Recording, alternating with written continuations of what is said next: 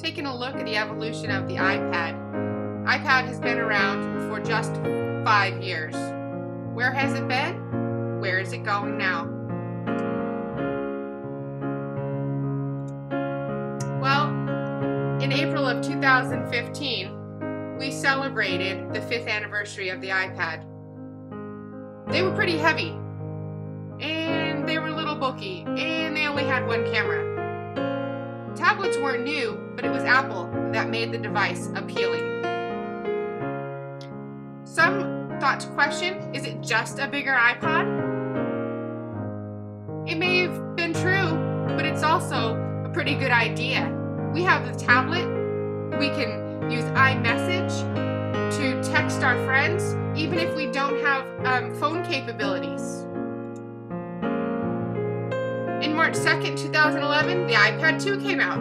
The iPad 2's key change was a much nicer design and one that would stick with the iPad for its next 2 generations.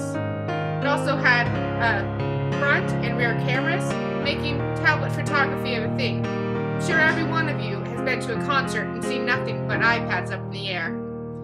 And these are the devices that our students are using every day.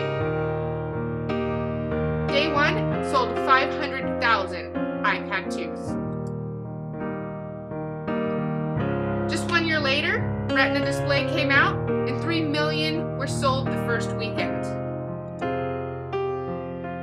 iPad mini was announced and the 4th generation iPad announced just 1/2 of a year later. Do you want the iPad mini or a bigger iPad? The mini is not a cheaper version of iPad, it's just smaller. Sometimes when we think it's smaller, it's lesser. In this case, it's not true. November 12th, the iPad mini with Retina display went on sale. The price, it's not cheap. It went from $329 to $399 for the Retina display. But the thing is, people are buying iPads. People are buying iPhones. This is what is selling in America. There are millions of apps available for both the Android and the Apple tablets. Some communicate across both platforms, while others do not. Technology will always be evolving itself and our classrooms. As teachers, we need to be prepared for whatever new technological advances are made, because our students will be.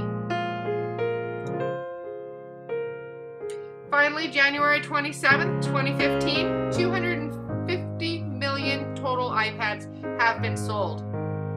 It's true that the sales are declining. The iPad was supposed to replace the way computing is done. It hasn't quite happened yet, but Apple may be the one to blame. Apple has created the phablet. Have you seen the size of the new iPhone 6s?